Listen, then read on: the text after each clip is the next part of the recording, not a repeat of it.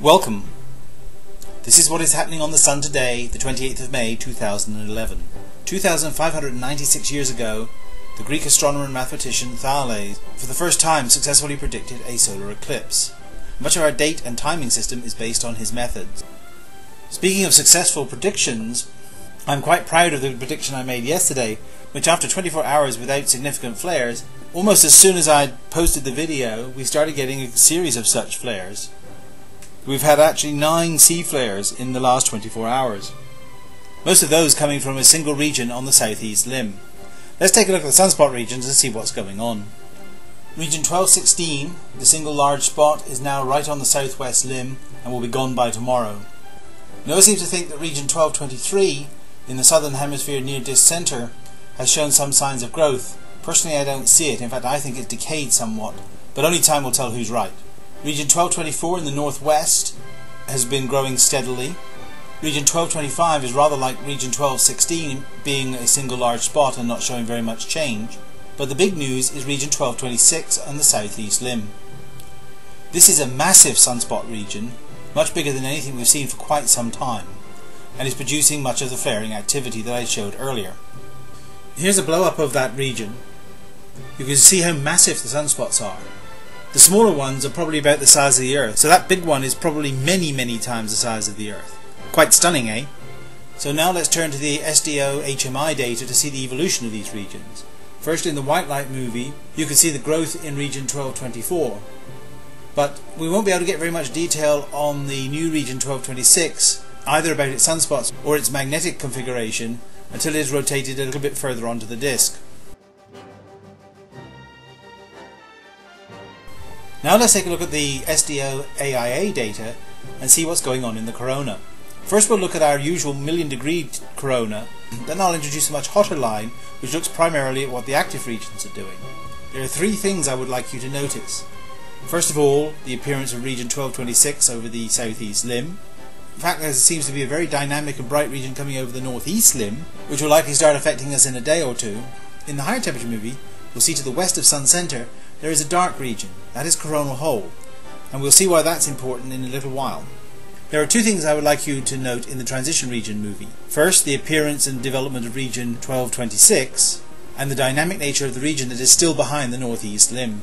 Let's first take a look at the development of region 1226 as it comes over the southeast limb. When you see bright X-like structures, what's happening there is that the flares are so bright that they're saturating the detector, and you're seeing multiple reflections off the multi-layer EUV coating on the mirror. Next we'll take a look at that region behind the northeast limb, and the stunning thing here is just how dynamic it is, flinging off continuously jets of 50,000 degree temperature material. How many did you see? I thought I saw about 11. Strangely though, we haven't had very much in the way of coronal mass ejections.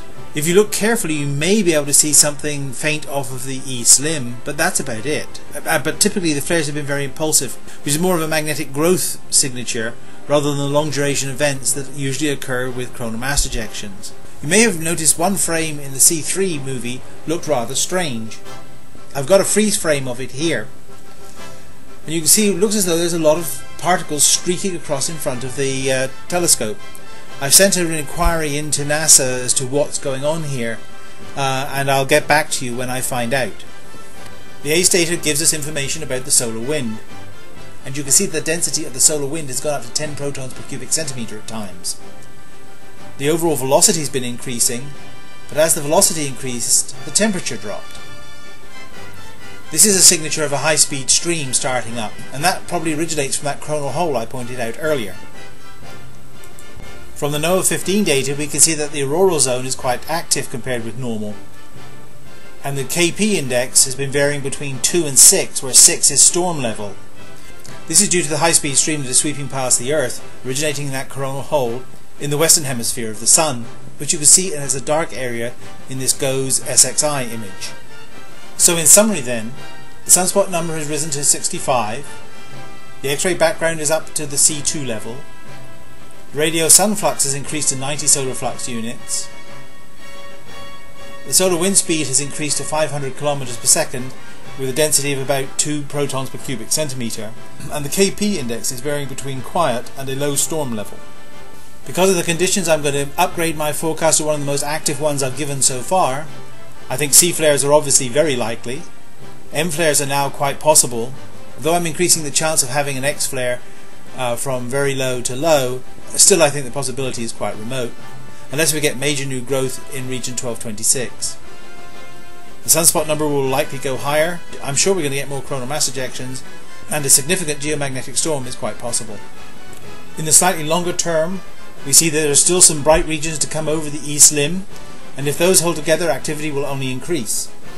If you'd like more details about what's going on the Sun, follow some of the links in the description box below.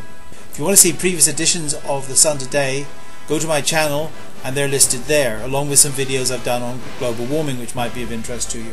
So that's it for today. Keep safe. Bye for now.